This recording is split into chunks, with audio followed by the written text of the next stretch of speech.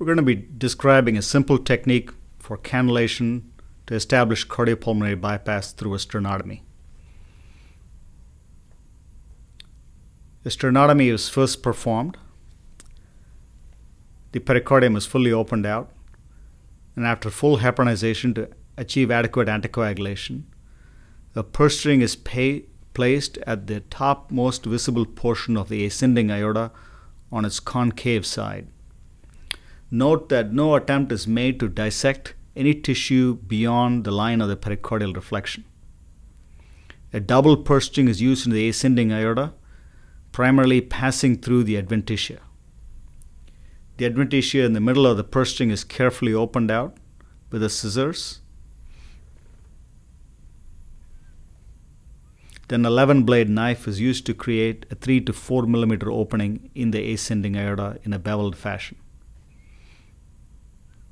Only the tip of the knife is inserted, and care must be taken not to injure the posterior wall of the aorta. The aortic cannula is then introduced easily into the ascending aorta and secured using the purse string sutures. Securing the aortic cannula is very important, as the patient's full blood volume circulates through this cannula at a 5 to 6 liter per minute flow.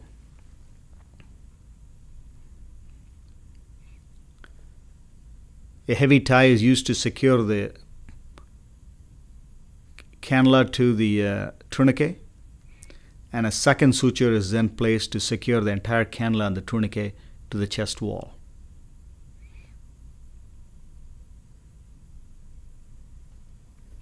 This two-point fixation offers significant stability and security to the ascending aortic cannula. Once the suture is placed and tied in, the aortic cannula is carefully de-aired and attached to the cardiopulmonary bypass line.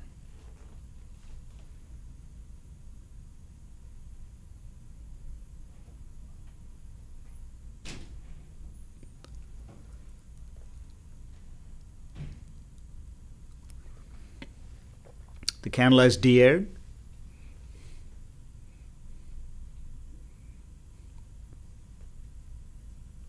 And attached to the cardiopulmonary bypass line.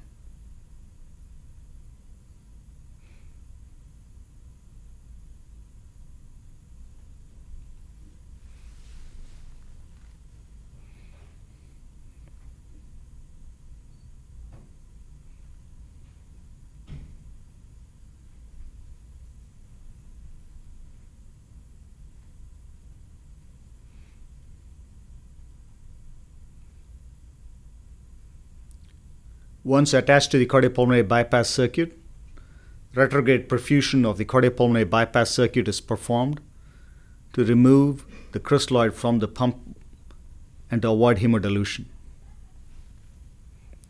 The next step is to place a purse string in the right atrium for venous return. My preference is to place the purse string on the free wall of the right atrium and avoid going too close to the junction between the atrium and the right ventricle. A large purse string is used to make sure an adequate seal is maintained around the cannula once it's snared.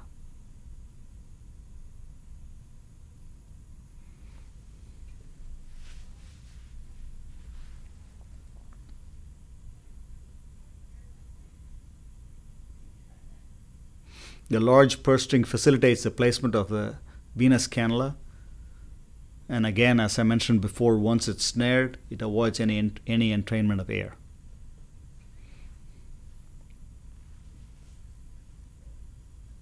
A generous opening is made in the right atrium to introduce the large venous cannula.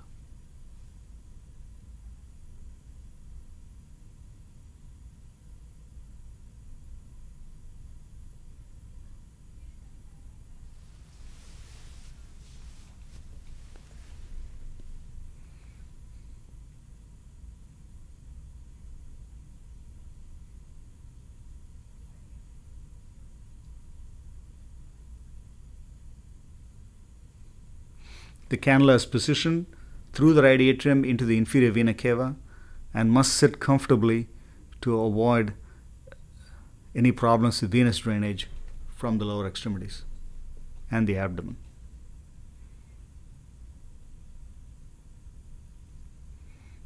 Again, the tourniquet is secured to the cannula, and the cannula is attached to the venous side of the cardiopulmonary bypass circuit. Retrograde perfusion of the circuit is performed to remove more crystalloid to further reduce the risk of hemodilution.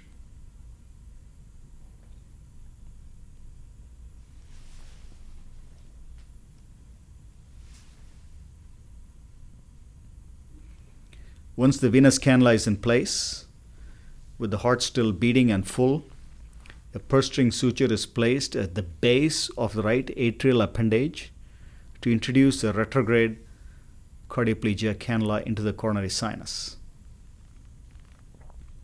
This is a large U-shaped purse string at the base of the right atrial appendage.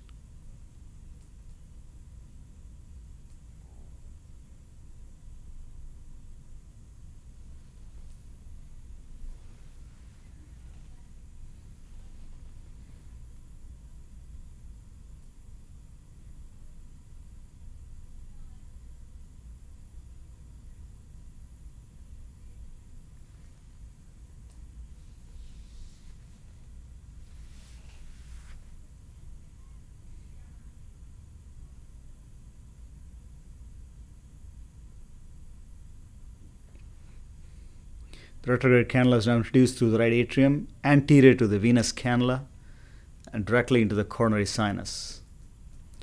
Once it's inside the coronary sinus, which can be facilitated by manual palpation as well as echocardiography, full cardiopulmonary bypass is instituted to decompress the heart.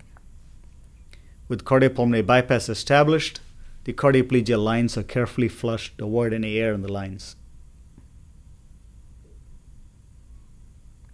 At this point, a purse string is placed in the ascending aorta to place the antegrade cardioplegia site.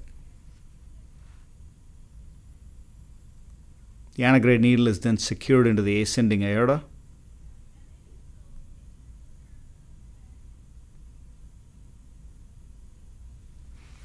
And then is de-aired and attached to the cardioplegia circuit.